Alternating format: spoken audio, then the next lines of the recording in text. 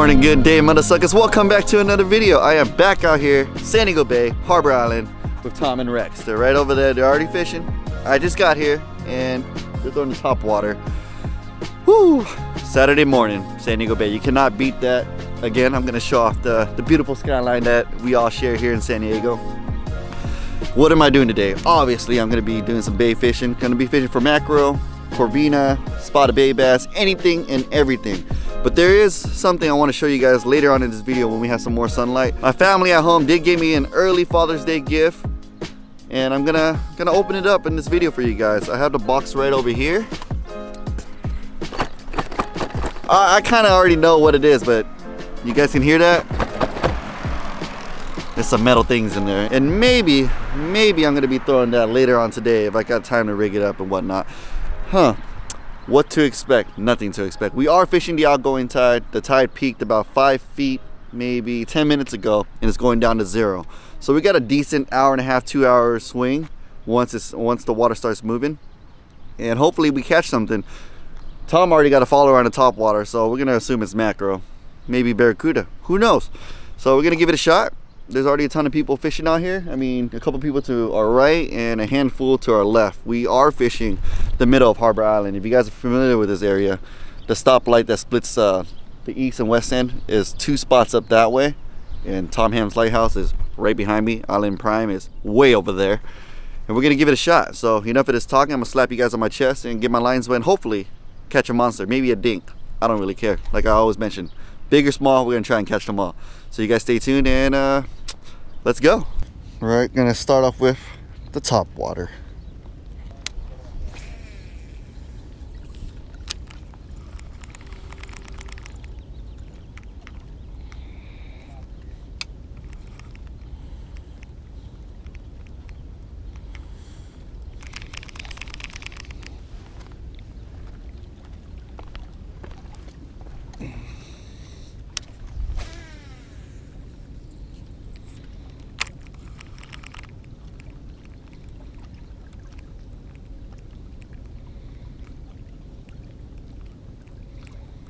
See if we get anything.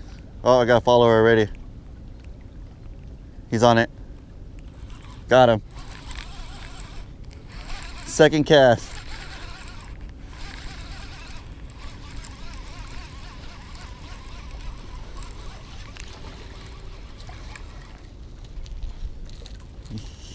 Yeah. Dang, now I gotta walk back up there. I'm gonna bring that little cooler down here.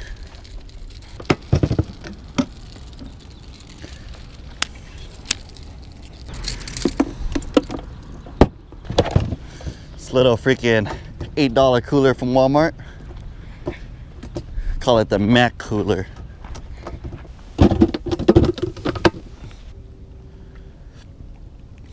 What you want to do when you start off with top water, figure out your retrieve, what they're gonna hit.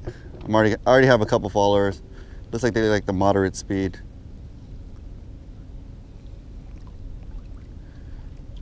Oh, right there, got him. Here you go, pop, pop, pause. We'll do the trick.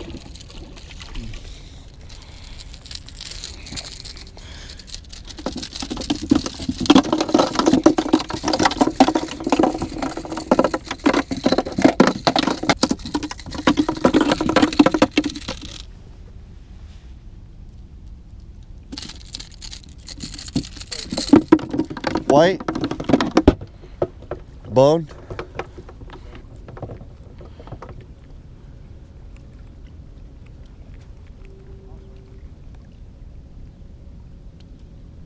What happened?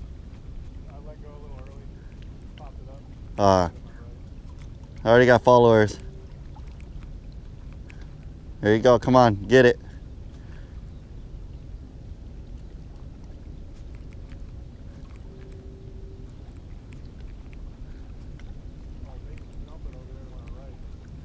Go get him, man. Show him who's the boss.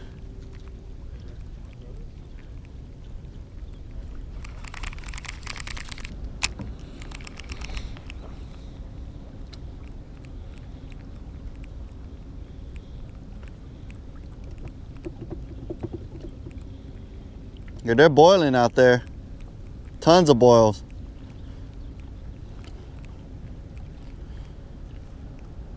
He's on it. He's on it. There we go. Oh, came off.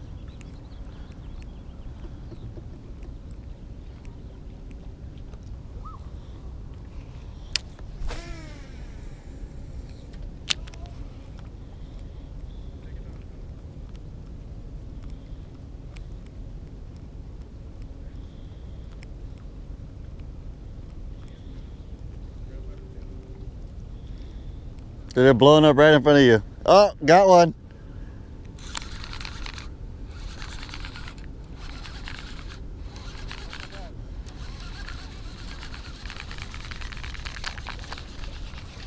They're blowing up right in front of you. Hold on, buddy. I'll be all right up there. Let me get this guy off.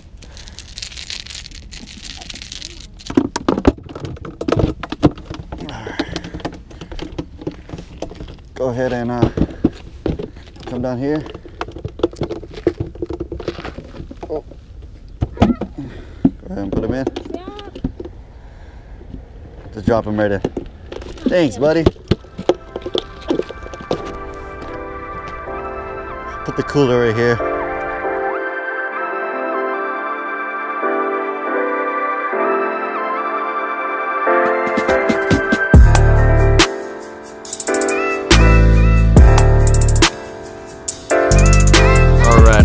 Well, time to bust out my early Father's Day gift from my beloved family at home.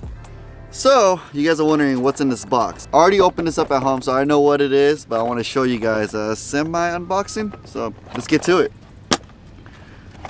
First things first, bait. What kind of bait's in here? I got giant 2-ounce spoons.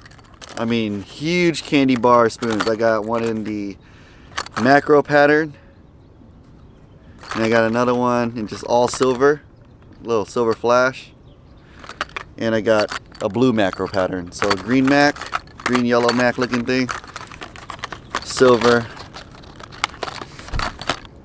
and blue mac. What am I gonna throw it with? Daiwa Lexa 300 HD. This is the, I believe, 2020 model or late 2019 model. Not quite sure. But this is my first time ever using the new Lexa, or actually really handling one. I mean, I held one at the shop and at the show, but I've never really actually fished one or even broke it down. But this is the reel right here, and I already got it spooled up with the Major Craft Dangan Braid 2.5 PE line, which is equivalent to 35 pounds. That's the line I got spooled up over here. It's the multicolor one, so it will tell me how far I'm out, blah, blah, blah. I don't know. This is what I got and I use it. If it was full chartreuse, even better, but I don't mind the multicolor. I mean, I got multicolor braid on some of my other reels, like the top water one I was just using. And once you get familiar with your multicolor spool, you'll know how far you're out, how close the fish is, all that good jazz. Let me read you guys off what this reel is all about. So here's the box, the model.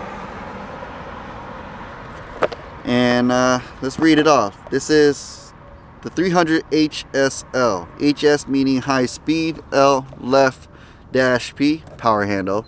I don't think they make this in paddle handle, but these look way better than the old HD.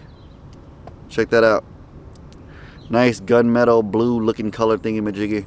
7.4 gear ratio. This one, if you have J braid on here, 30 pound, a whole 240 yards. That spool is about 290, 280 yards, 300 meters. So around there, and it filled it up pretty damn well.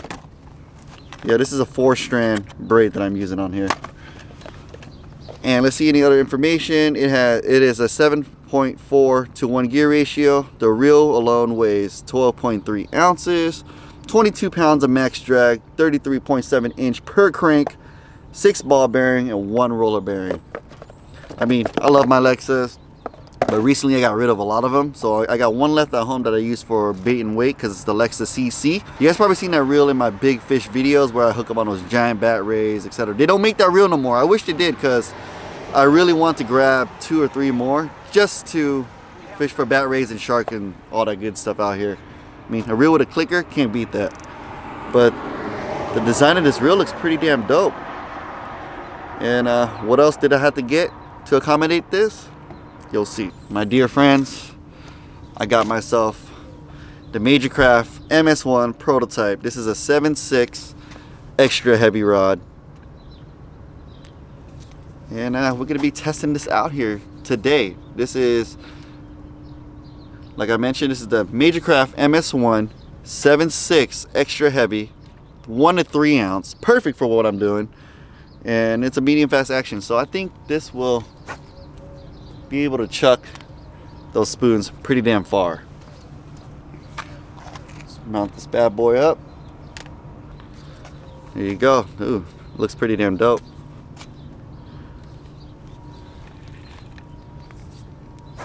Oh yeah. Oh yeah. Dude, they're busting all over right in front of you. You better get one in that school. Oh. Oh. Damn. Oh, here we go, guys. This is the Daiwa Lexa-HD, the late 2019 or 2020 model. Looks really nice. I love what they did with the colors. I love what they did with the frame. It's more of a dynamic frame compared to the old ones. The old ones are pretty damn fat. But this will be one of my big bait combos. And obviously I'm going to be using it for offshore too, if we get a chance to go offshore this year. I don't know with this whole Rona shit going on, but for calicos, yellowtail, bonito, I think this would be perfect. Extra heavy, 7'6", prototype MS1. We are working on inshore rods, so you guys stay tuned for that. If you guys want to know more about that, feel free to comment below. But yeah, I'm gonna get this rigged up and I'll show you guys what I'm working with. Oh damn. Got it? Enough of it. Dude. Oh, you got that. I know you got that. I know I got that, but I don't got the zoom lens. Dude, that looks so cool. You better get some good pictures, Rex. Hurry up, Rick. Don't video, just take pictures. Hurry up, they're gonna be gone. You're gonna have to change your shutter speed. Roll the back wheel. Roll the back wheel to your right. Back wheel, where's that? The back thumb wheel. Go, just take pictures. Dude, there's a whole pot of them out there.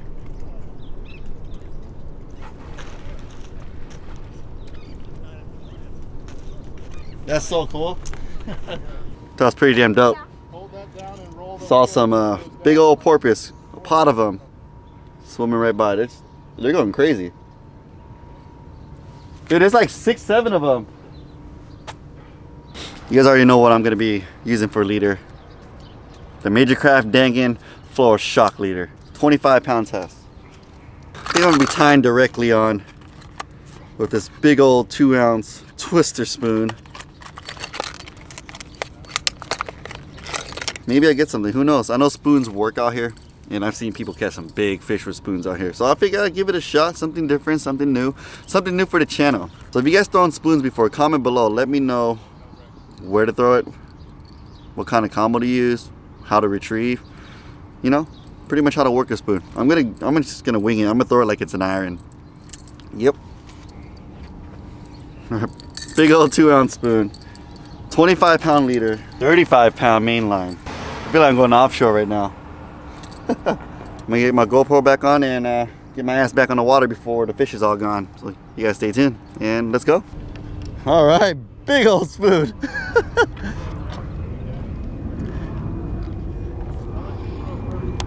I gotta wet my line first.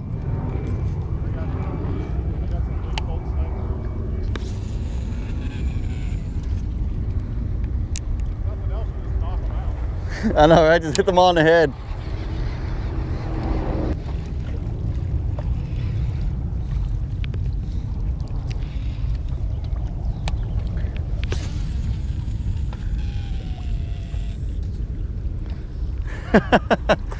Giant spoon.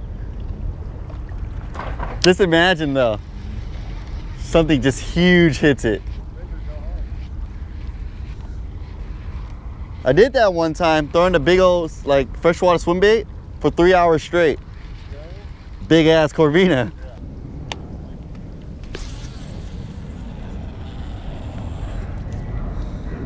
I think I knocked the fish out. I hit the water, I saw a bait fish like flew away from it.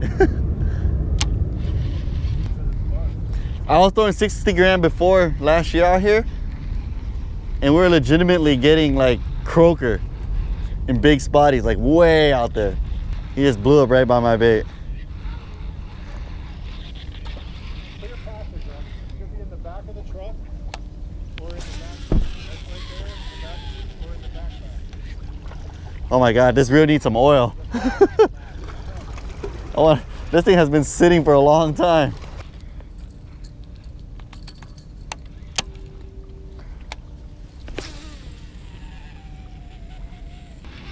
All right, one more cast. My arm is becoming jello. Like you're going musky fishing. It is.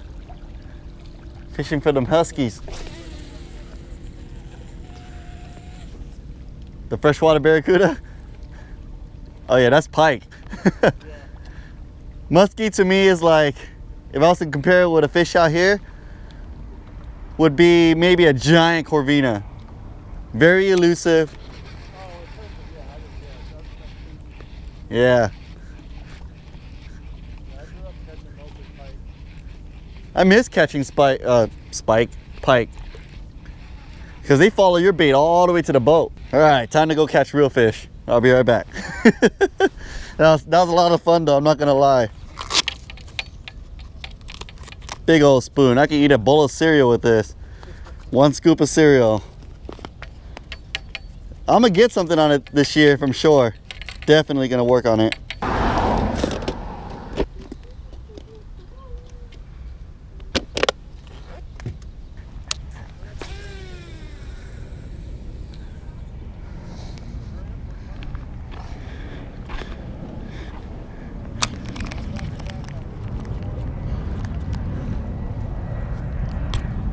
What?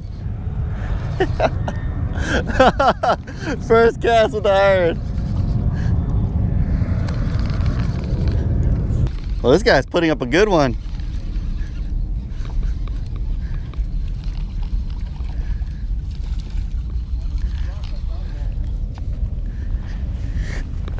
What were you saying? What were you saying? I know, right? Where's that cooler at? Same place. Where'd you put it? Did you put it back in your car? No. Dude, you know what? The trash guy. The trash guy took it. Yeah. That's... I got a bucket though. You need a bucket? That's $8 I'm never getting. The trash guy took my bucket and my cooler. Here,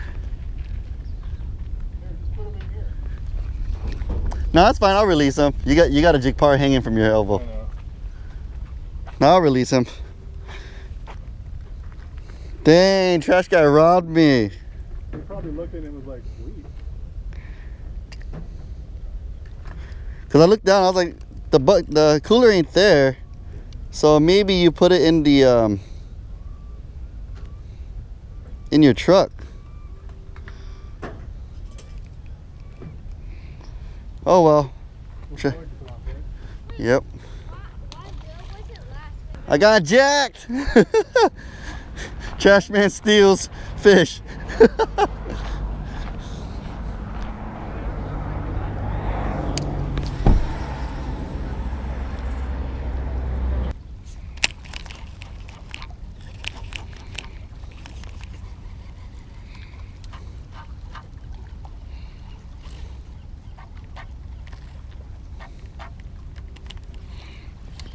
Oh, there we go.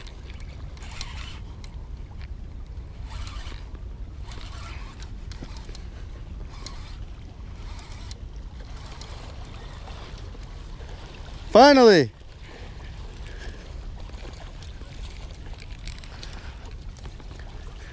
It's a good one too. There we go. Finally, first spotty of the morning. Hopefully not my last, maybe. We'll see. But not bad. A little foot long. Maybe less. I don't know, but put up a good one.